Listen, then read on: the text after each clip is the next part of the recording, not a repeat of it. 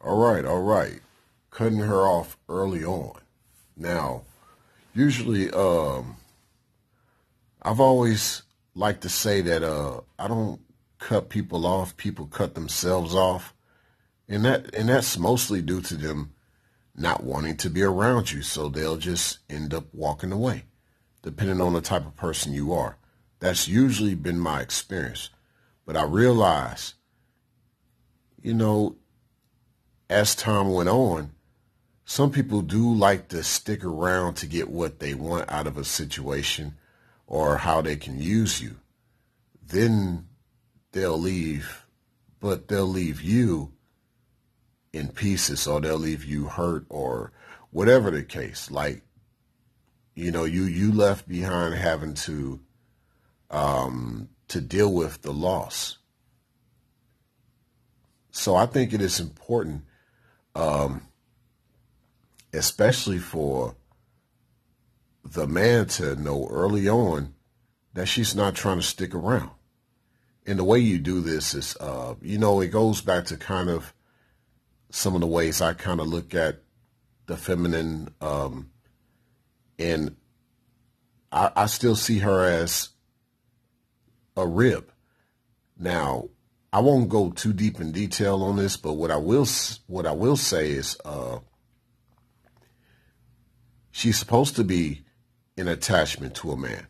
However, it's just like with any surgery, any implant or transplant, your body, your immune system has to accept this new piece being added to you, or else it could be almost a life-threatening situation if your body rejects this thing that's being implanted or transplanted to you as an attachment.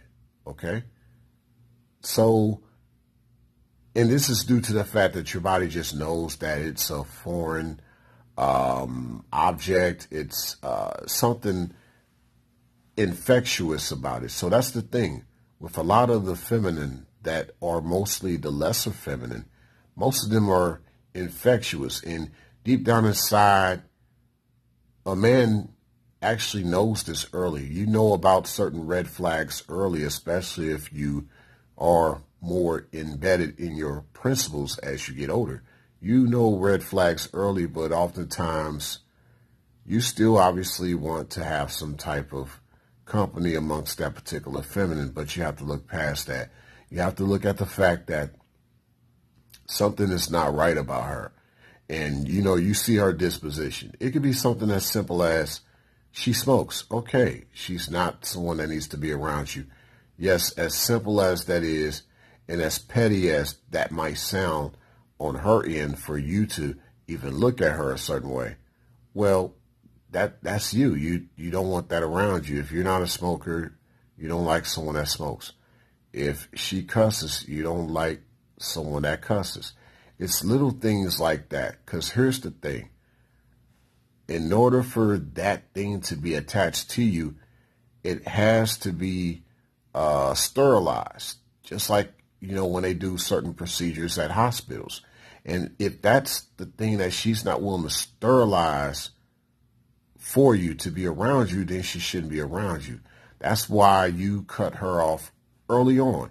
You don't even let that become attached to you. You don't even let her have the right to be attached to you. And so, it's just more or less mastering the art of not getting emotionally attached to something that's ultimately infectious from the start. Because all it's going to do is spread to other parts of your body, and then it becomes literally life-threatening to you, given how she's been around you, given how she's been treating you, and given how altogether the result of it is death. It's going to be the end of another relationship in that regards to death. She's not trying to be attached to you. She's literally trying to infect you. Thanks a million.